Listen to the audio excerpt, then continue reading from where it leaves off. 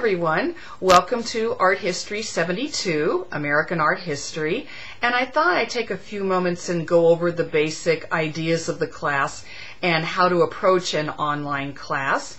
And please email me at any time if I can ever be of any help to you. I'm also on campus on Mondays and Wednesdays, primarily from 8 until 8:30 in the morning and 12 to 12:45 in the afternoon. Just send me an email ahead of time so that I know you're coming by, because I am on various campuses, so I want to make sure that I'm there for you.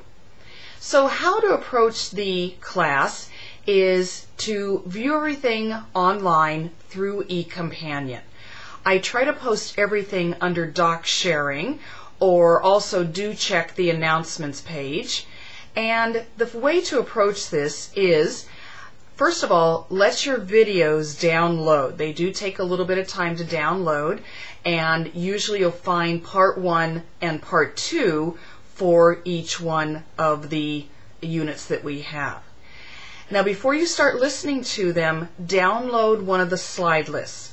I've given you 2 versions, a short version which just has the names of the paintings and bits of architecture and decorative arts, whatever, and then another one which has the same information but with thumbnail images. So have this in front of you so that you can take notes while you're listening to the lecture, and then once you have finished listening to the lecture and reviewing your homework notes, reviewing your book readings, reviewing the websites that I've given you, then answer the homework questions, type them out in a Word document, include the images that I've asked you to do, print that out, and then either mail it to me or deliver it to me at Santa Monica College. Through the years, I have found that it's quite difficult for me to read your work online and then try to make notes or comments.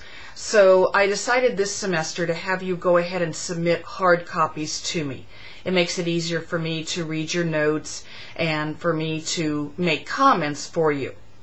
Now, if you want to have your papers given back to you, either give me a self-addressed stamped envelope, or I will leave your graded papers in a big envelope taped to my door, so you can stop on by and pick those up after a few days after I've finished grading them.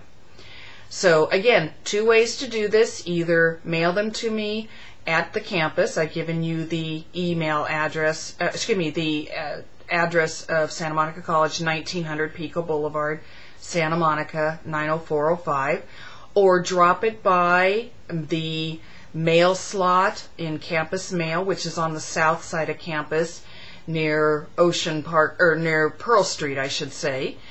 Or if you want to come on by and slip it underneath my door or give it to one of our department secretaries, that's fine also.